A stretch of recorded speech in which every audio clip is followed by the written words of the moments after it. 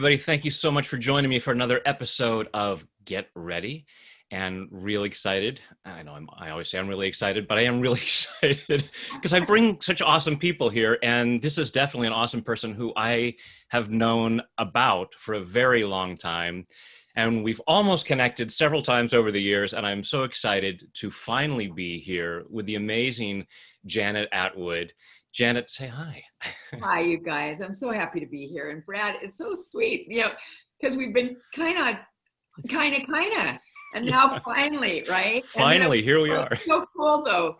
It was instant kaboom, wasn't it? Like Yeah. right when we saw each other, it was like, oh, there's my old friend. We are tribe. and I've known that since hearing of the Passion Test many years ago, even before I knew anyone who knew you and had any kind of connection. So real quick, for anyone who doesn't know about you, Janet is the co-author of the New York Times bestseller, The Passion Test, The Effortless Path to Discovering Your Life Purpose, and Your Hidden Riches, Unleashing the Power of Ritual to Create a Life of Meaning and Purpose. Janet has spoken on how to discover passion and purpose throughout the world and has shared the stage with His Holiness, the 14th Dalai Lama, Dr. Stephen Covey, Sir Richard Branson, Jack Canfield, and many, many others. In addition, she and her business partner, Chris Attwood, arranged 70% of the interviews done for the hit movie The Secret, which is really cool. That's one I didn't know about. Janet is a living example of what it means to live with an open heart and mind, and her acute ability to listen to her intuition creates magic. And I'm looking forward to sharing your magic with my audience here. Thank you. So this new program that you're talking about and teaching about self-love mastery, which is one of my absolute favorite topics, is a bit of a departure from the Passion Test, which I took years ago and has been is a huge tool around the world as a self-development tool. So tell me about that new direction. Yeah, it's so interesting. As I was traveling all over the world, giving the Passion Test to thousands and thousands of people, and for those of you that don't know what the Passion Test is, it's the #1 tool that's being used around the world, excuse me, to help people get clear on the things that matter most to them, their passions. And what I started to notice, I now have over 4,000 trainers of the Passion Test that have been certified. But what I noticed, Brad, was that not all of them were out there bringing it up. They come to my program, they get in our love bubble, we shine a light on their greatness, the best of them comes out, and they're all ready to go. And then, right? Yeah. And I'm like, where are they? Where are some of them? What happened? Yeah. And so I really started thinking about it, and I thought, I know what happened. Their limiting beliefs hit them in the face the minute they were out of the love bubble and went out on their own. I'm not good enough, rich enough, smart enough, educated enough. I'm not Janet Attwood, or I'm not Marcy Shimoff, or I'm not, comparing themselves to others. Right. And then what they do, they went back to what Mark Victor Hansen of Chicken Soup says, is they went back to their JOB, they're just over broke. Yeah. Because they just didn't have that self-love to be able to say, this is what I stand for, right? This is really who I am, and letting it be okay. And that was one thing. Now, the other thing is really, I love vulnerability, authenticity, and transparency. That's it for me. So here's my transparency. I realized that I could be nicer and I could be more loving. And I was thinking, when I pass away, people are not going to go, oh, didn't we just love that she wrote all those books and certified all those people? No, what do we care about? No way. That's like, hell no. No, what we care about is how much did she love? Yeah. And I thought, well, what you put your attention on grows stronger in your life. This is a quote from the Passion Test. And I thought, well, if what you put your attention on grows stronger in your life, and I know that, then I want to put my attention on self-love. Yeah. I want to be one of the most loving, it doesn't even mean to be one of the most. I want to be the most loving human being that I can be. And so I'm putting all my attention into that one. And it's so beautiful because And I tell everybody, I am so shameless because I have a self-love certification now too, called Mastery of Self-Love Certification Program. And I'm shameless about telling people, sign up, sign up, sign up, become one, become one. Not even if you want to go out and do it for anybody else, but for you. Right. You know that saying, the teacher always learns the most. Well, it's true. And love is the highest energy on the planet.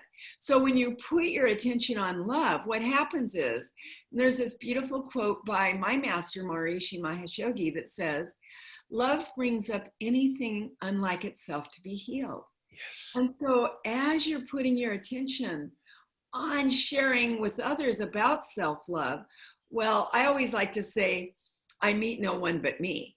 That's a really beautiful quote from Maharishi, right? So right.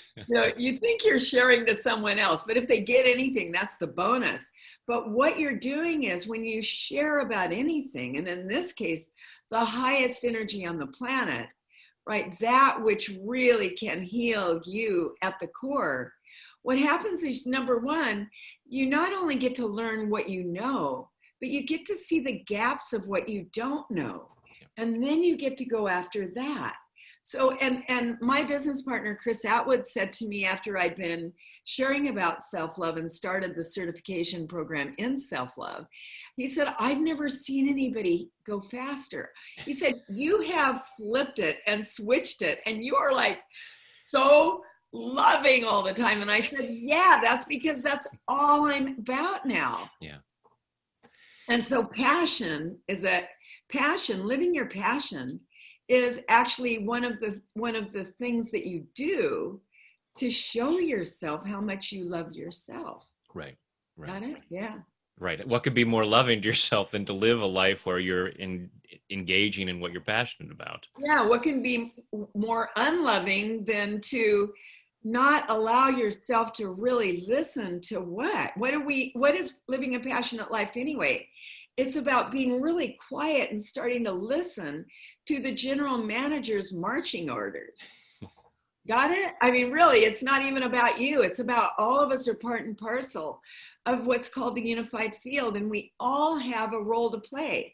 And that's our give back for the privilege of being in a human body. It's our give back. It's what we're here to do, to align with those things that are our gifts, because that's our gift to serve the world, to be of service to humanity. It's beautiful, isn't it? I think it's possibly the most beautiful thing there is. And as we love ourselves more, we naturally treat others with more love. And and being passionate and sharing our greatest gift. And I always blank on who it was that said it, who was teaching speakers and said, don't try to give the audience what you think they need. Talk about what makes you come alive, because what they need is people who have come alive, people who have that passion. And so, when we treat ourselves with love and give ourselves the best life possible, sharing our passion, how could that not be the best thing for the world at large? Absolutely. And now let's talk about right now, because right now we're faced with a new normal. I mean, and what's really interesting to note is, have any of you noticed that all of a sudden many people that you've loved and had these really juicy relationships, all of a sudden they're on a different team. What they think is going on and why they think it's going on and what you think is going on and why you think it's going on, all of a sudden is creating this massive separation. And how do you handle that? And if you're one of those touchy-feely people like me that like, you get your mojo going by those really wonderful hugs, how are you gonna be able to work it out here on a screen? How are you going to be able to project that energy of, I love you deeply on this screen?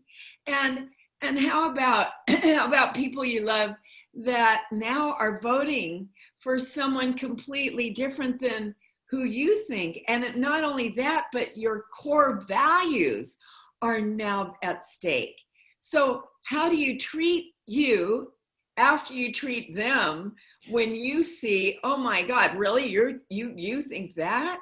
And so this is why self-love right now is so important, because what's going on in this new normal, and we can see it, is that there's this huge divide, this huge separation going on in the world. And so many people have said we're going towards a civil war with each other, with each other. Now, if it's really true that the world is as you are, which I believe, and I meet no one but me, then if each and every one of us was kind to ourselves, and you really started to take a deep look at where are the areas in myself that I can be kinder. And one of them would be being kind to you when you're not very cool. When you're kind to you when you just said the most awful thing because you're so sick and tired of being pent up, or you told your kids, go to your room. You know, that's when, and it's easy to be kind when everything's working your way. But how do you treat you when you know, when you don't say it right and you don't do it right and you don't feel like all positive? How are you treating you? So mastery of self-love, and this is what my whole program is about just really taking a look, a really, really deep look, and looking at where are the areas in you that you're beating yourself up, because as you treat you, you treat everyone. And giving you the tools and the practices and the different exercises that you need, because mastering self-love, here's the new news that's not new. You can't get it from a book. Sorry, nope. What you need is trust. Trust what? Trust a mentor who can see, who's a seer, who has that ability, who has that intuitive ability. Because I'll tell you something, Brad, that I find so very fascinating is people come on to my program and they try, because they want to be my friend, they come on as the perfect person. So I've got to use my little inner tool of divine intuition to really be able to see where do they need that shift, because they come on looking so solid. Because why? I love this prayer by Byron Katie, who's one of my mentors. Byron Katie has this great process called the work to undo limiting beliefs. And she says, let's see, what is it? God, spare me from the desire to seek love, approval, or appreciation. God, spare me from the desire to seek love, approval, or appreciation. See, each and every one of us, if you'll notice, your freedom completely goes kaboom out the door when you're chasing after, and that's what advertisement is all about, trying to get people to love you in the outer way. But it's not an outside in job, it's an inside out job. And this is what mastering self-love is all about. So I talk about it, and I'd love, if it's okay, to give your listeners my free ebook. Would that be all right? Oh, absolutely. So my Mastering Self-Love, what is it? The Miracle of Self-Love, my ebook, and it's got 3 magical secrets to live a magnificent life. You can just get it at www.selfloveebook.com. www.selfloveebook.com. And in that ebook, I give you these really solid tools. And it was so cool. Today, I got an email from this woman who had downloaded my ebook when I gave it out on an interview. And she goes, "Dearest Janet, I am so thankful. I have been reading your ebook all night. And I want to tell you, I download all kinds of stuff that's out there on the internet, and most of it is crap. And I am so happy that you have taken the time to actually give something that has substance to it." So for you guys that want a little substance, www.selfloveebook.com. And I'll put a link in the description box below, so when you guys can click so down cool there. Because, you know, I really did strip myself down. I got to tell you, Brad, my life started out really great. I was probably one of the happiest little kids on the planet. And then at about 7 years old, my mom, who was my very best friend, I mean, my go-to everything, became a raging alcoholic. Her doctor had told her, I'm part Indian, Choctaw. And he told her when she would get her monthly cycle, and she had really a rough time, to drink a little whiskey. And the rest, she ended up on the streets of downtown Los Angeles. And it really, what happened to me at that young age was, I was like, oh my God, did I do that? Right. I thought I did it at 7 years old. So at 7 years old, my life had this big crack in it, and all the way up until, God, I don't know how old, and I'm still practicing self-love, was defined by this feeling that I did it. I'm not good enough. I'm not good enough. And I think a lot of people can relate to that.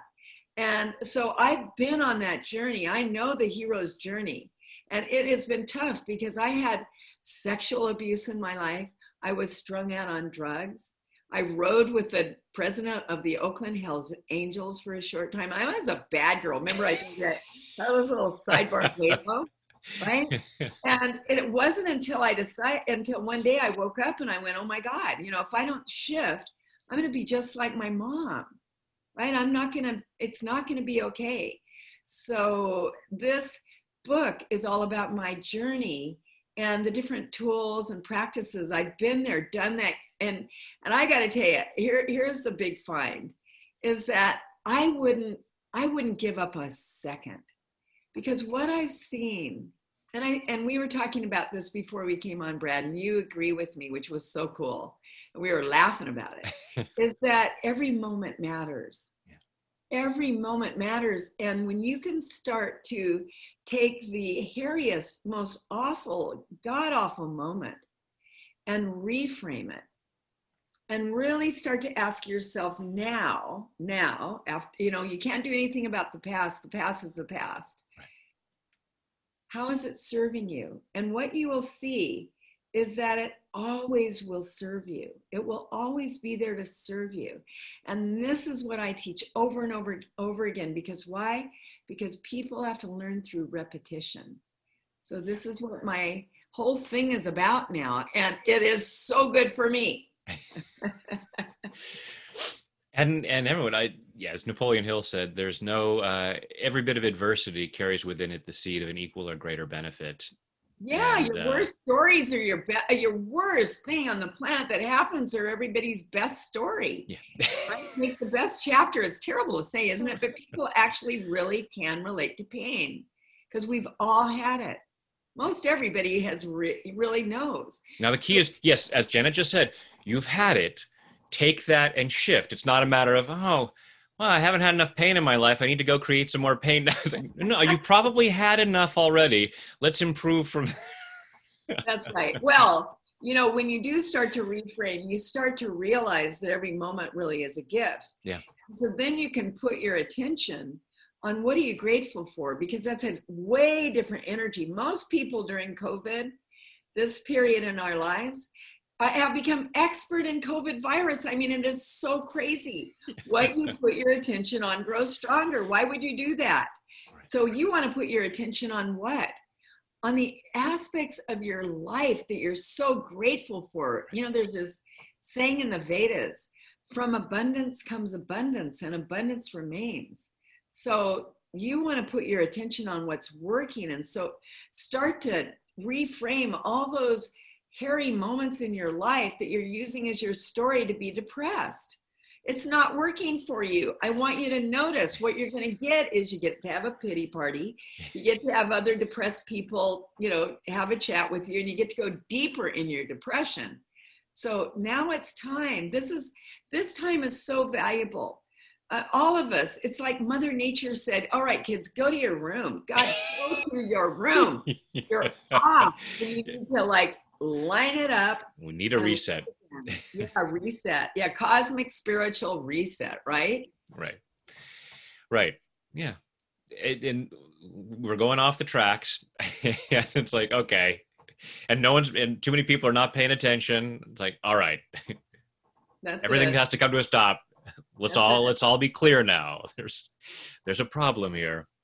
That's it. And Well, there's an opportunity. an opportunity, exactly. And because every problem is an opportunity. And I think that you said really self-love is the key, or certainly one of the keys, but perhaps the most important key. If we can take this reset and go, okay, to learn self-love, because all of the stuff that's going on that is so challenging and at times hateful all comes from a lack of self-love.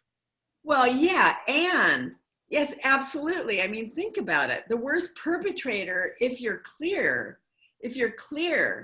you can notice that they're what? They're in massive pain, and that's the only way they can, I got to get it out. Right. Right? And one thing is that in this time, it's so important to let it be okay that it's not okay. I mean, it's not okay that we have racism. It's not okay. It's not okay that people are starving, that it's not okay that people are dying. Thousands and thousands of people all over the world, right? We're in our millions. I mean, it's crazy. It's not okay. And what is self-love is being okay with what you were not okay with, and being okay that it's not okay, and allowing yourself to be kind to you no matter what, because this is one heck of a challenging time. No, really. And let it be okay that you are not that perfect person. Right. Because why? Now, here's why. It's not like, oh, what are you? You mean I should perpetuate being a jerk? No. But what I don't want people to do is put pain on pain. So when you see yourself not doing it right, not doing the perfect thing, because we all have this perfect thing, treating yourself as you would a little baby. You wouldn't, if a baby made a mistake, you wouldn't take that baby and throw it against the wall. God, you jerk. No. So I want you to come back to self-love 101. This is self-love 101 time. And be kind to you and go, okay, whoa, breathe, okay, I'm doing my best. And we all are in every moment. We're doing the very, very best. If we could do better, guess what? We'd have done it. Yeah. And then get up and do it again. But take a minute and don't put pain on pain by lambasting yourself and telling yourself how awful you are, stupid jerk, how you because then you become one of those other people that the minute you walk out the door, the minute your little kid comes up to you, what do? You flip it out on them. Yeah. And that's what we got to stop. And how do we stop that? By being kind to ourselves. That's self-love. That's self-compassion and recognizing that, that we are doing the best we can in any given moment, given the circumstances, given our past programming, and beating ourselves into, trying to beat ourselves into improvement. It just doesn't work. Exactly. And what's important is that how you treat you treat everyone. Yeah. So if you can get your attention, bring your attention back home to you, then that will be the maximum that you can give to humanity right now. And all of us, I know all of us have a desire to be a giver. So the giving has to start here. Right. How are you treating you? And where do you need to upgrade? And it's not like, okay, no, it's like just right now, right now, right now, right now. How are you treating you? And that's it. It's like, it's okay. It's okay if you ate that chocolate bar last night. It's okay that you ate 20 of them. It's okay. No, really, because when you go, God, you fat pig, how can you be so awful? Then what happens is there's a big charge on fat pig. You have put a lot of attention on that.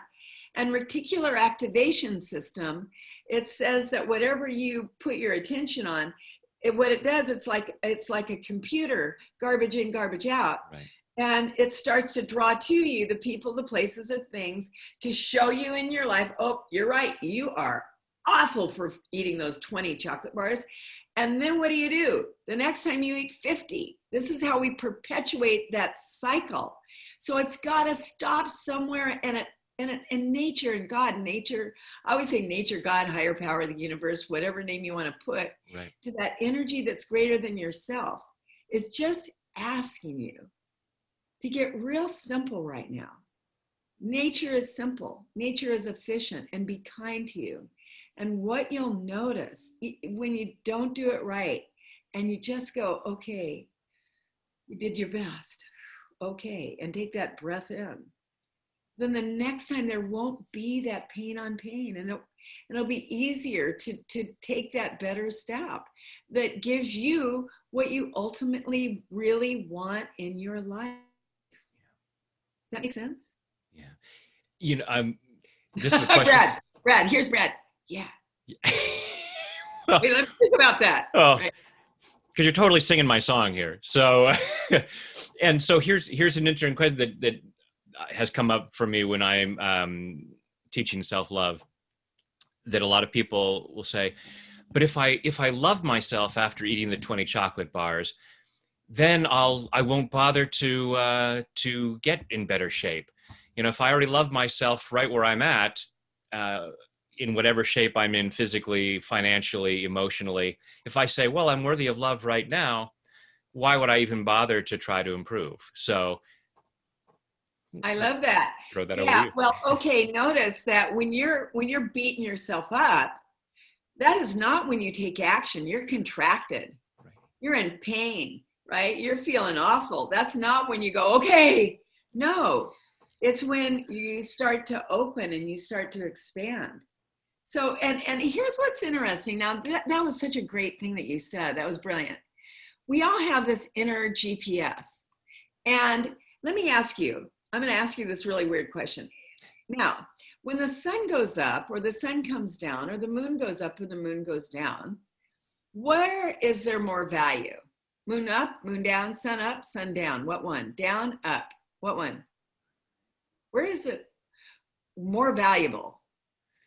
It would depend on so many things. It depends on if you like the view of the moon, then it's more valuable when it comes up.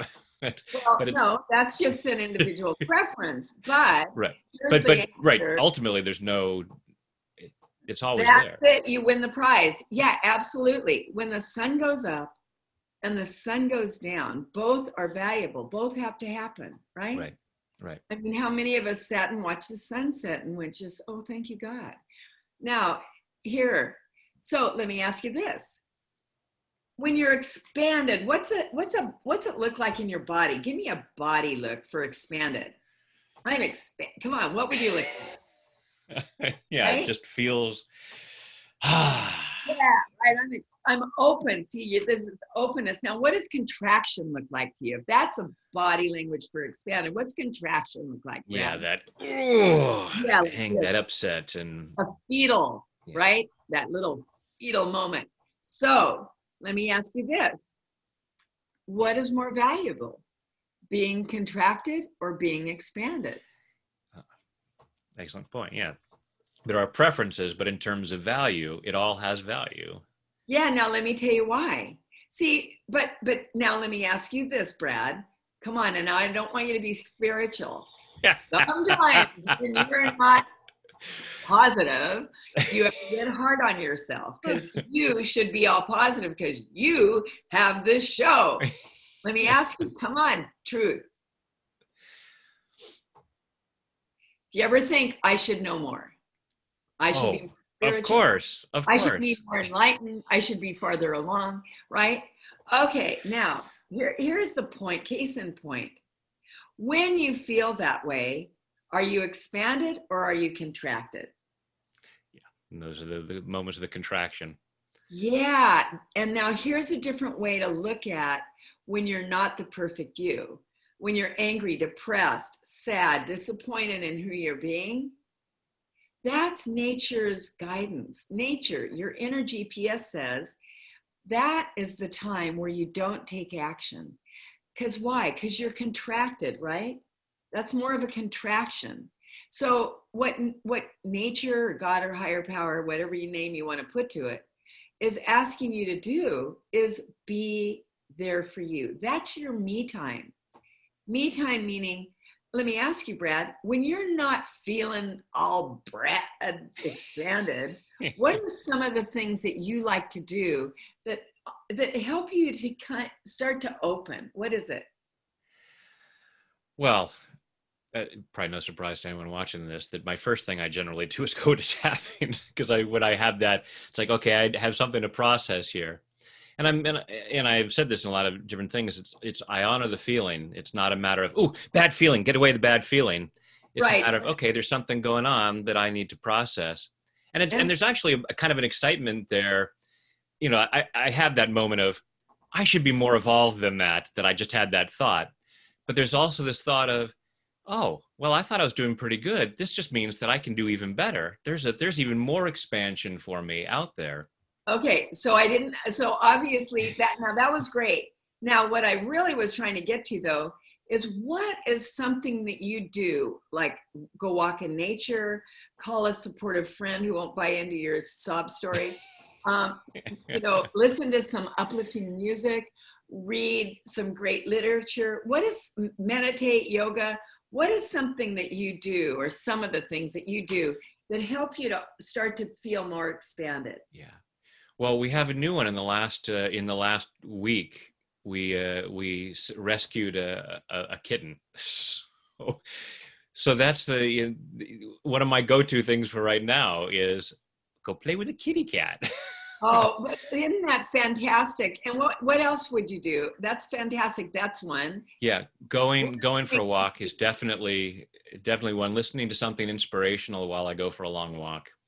Getting out in nature is definitely one of my go-tos for shifting perspective.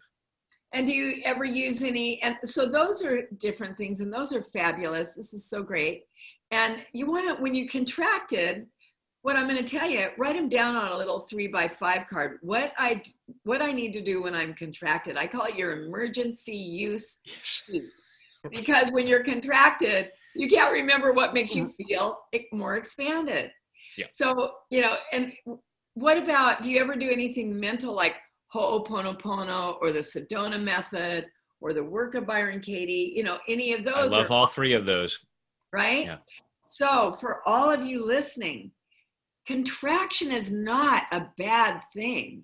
It's your inner GPS that is saying, it's time for me to stop and give myself me time by doing something that helps me to expand again. Doesn't that make sense? And then when you're expanded, that's when you go for it. That's when you do your podcasts or your interviews or, like go out and get everybody together and, chat it up. And that's when you communicate clearly. And usually your contraction is around someone else, what your feelings are. Yeah. But, how's it worked for you in the past when you're communicating, when you're contracted to someone? Not so well. Yeah. So this is all about self-love, loving the self, giving the self what it needs, not having, I love this quote. It's by Rumi. Out beyond right doing and wrong doing, there's a field. I'll meet you there. Yeah. Now, for me, what that means is there is no right. When you're clear, there's no right, there's no wrong, there just is. And so a contracted state for any of us is just nature's guidance trying to tell us this is time to be there for yourself. That's self-love. Stopping is self-love. Giving yourself what you need. Yeah. Loving the self. And not trying to push yourself, force it to be something you're not. And that is when you really become authentic and vulnerable and transparent.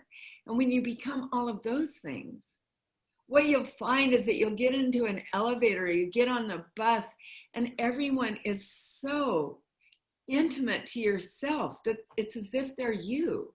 Because when you totally allow yourself to be you, and that means all of you, not just the you that you want to show up on YouTube on, but all of you, that's when you'll be loving kindness for the rest of the world. That was so beautifully put that I'm like, okay, I think we may have to just end it right there. It's like I had a thought or another question. It's like, no, that was so sublime that perfect. Thank you so much, Janet. And Yeah. obviously, for everyone, in the description box, click the link below to find out, to get Janet's book, the free book, to find out about the Mastery of Self-Love program, and so many other things about Janet. And you're awesome. I'm so pleased that we finally got to connect in this way. And thank you Oh, so I'm much for loving sharing your you wisdom. up. I just love you up. I mean, you are a beauty, and you are just wonderful to be with. Thank you. My honor. Oh, thank you.